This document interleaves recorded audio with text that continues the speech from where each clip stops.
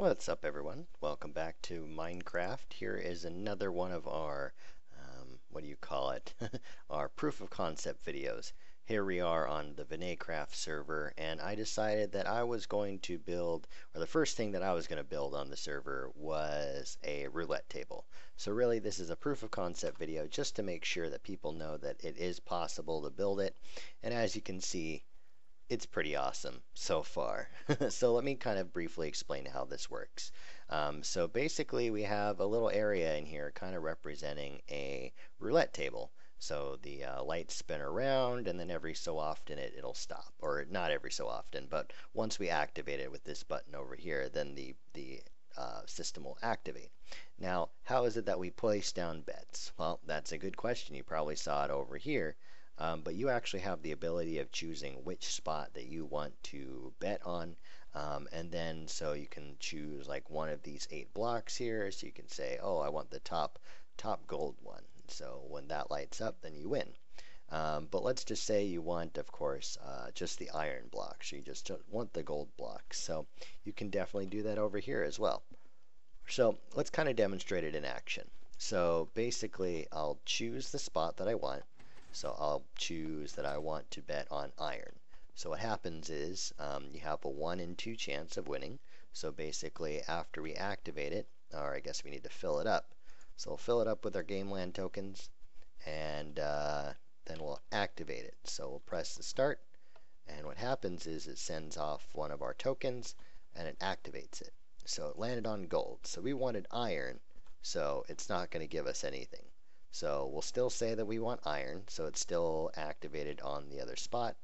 We'll say, okay, we'll start the machine again, and let's hope that we land on iron, which we do. So it landed on the iron block over here, so it'll give us 2 Gameland tokens back. So now we are back to even.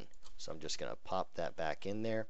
Now let's just say that we want to bet on one of these squares. So let's say we want the one here on the right. So we want that gold spot, and so we will hopefully, we'll just kind of wait on this, and we'll activate it.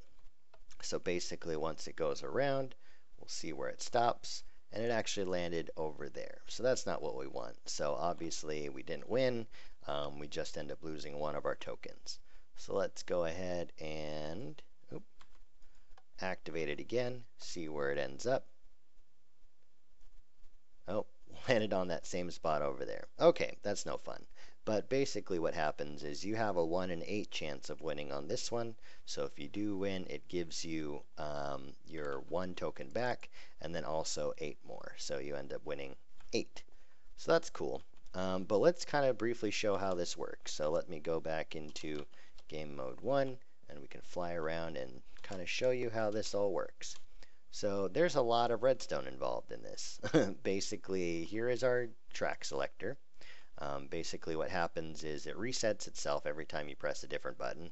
So as an example, let's press this one, and you can see it activates that redstone, and if you saw, the top piston's all pushed back out. So let me take another step back and kind of show it again. So if we choose this one here, then the back row of pistons end up pushing, to reset all these other lanes, but the redstone signal is long enough over here so that you're able to select the track.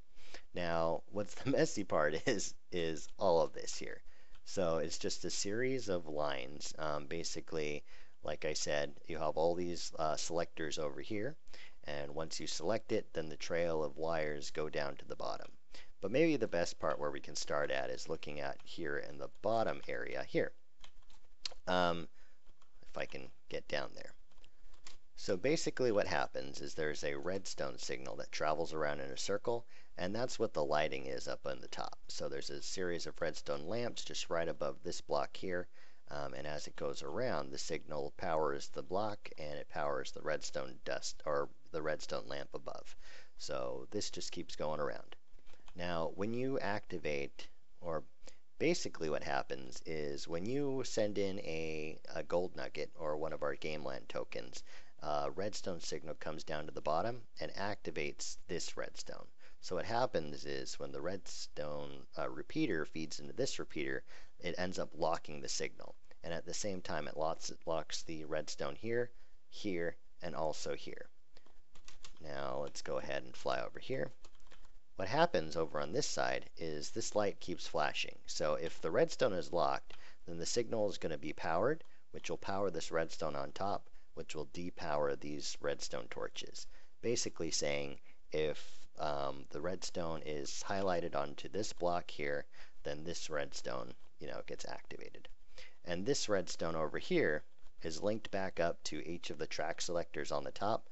So basically, if we follow this redstone path over here, then if it's saying, okay, so if the redstone roulette table is linked on that spot, and you also select this spot, then this torch is activated. So basically, it's an AND gate.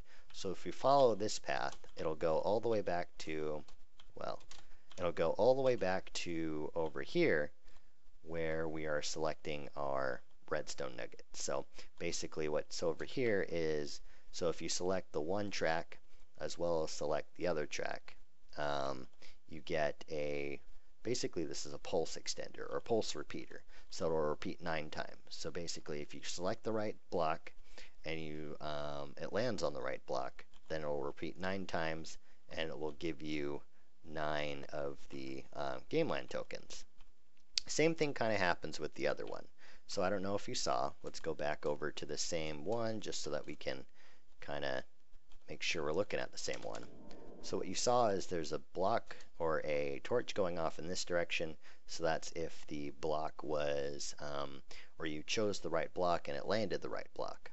Now what happens if you wanted like, oh, well, I want gold only. Okay, so if it's on gold only, then this torch goes and lights up and it travels over here. And this selection here goes into this block. And so this one, I mean, don't want to watch the pathing, but it also lights up to the gold only block here. So basically, if you wanted gold only and it lands on one of the possible, 4 gold blocks, which you can see in this path here, then that is what's going to happen. Also, same thing goes with the other ones. So basically, that's how it works. It's just a series of AND gates. It's a lot nicer looking down here than it is over here behind me. But basically, I have them wired up so that it kind of makes sense. So all the ones with these blocks of andesite are the ones that are linked up to the selector. All the ones with the wood blocks are the ones that are connected up to the roulette table. The gold blocks are the ones that are for the win conditions if you actually get the one correct. And then the other condition are these white, quartz blocks. So basically, if you get the, select either gold or iron and you win, then what happens is the redstone, it's the same logic gate as was going on with the gold block, but basically it feeds into here. And this is just a way that I messily created a 2 pulse. So what happens is the redstone fires into here, which instantly fires the piston, which causes the piston to extend. But then since redstone can't travel through the extended piston, it doesn't fire anymore. And then after a short while, then this redstone kicks in. So basically it causes 2 pulses. 2 pulses to go into this, which dispenses our gameland tokens, and basically it just shoots over a water or an ice block over here and back into the win conditions. So let's hope that we can get it again. Let's choose the top one and let's start it up.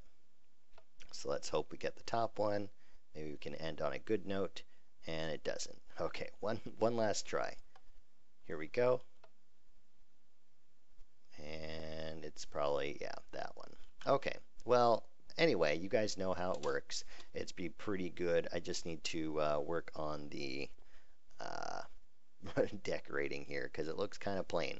But yeah, just wanted to create this proof of concept video so you knew that it was possible to make it. It was certainly a lot of work, but it was definitely really worth it in terms of seeing how this thing turned out. So if you have questions, put it down in the comments below, and I'll be happy to help you out. But thanks for watching, guys. Have a good day.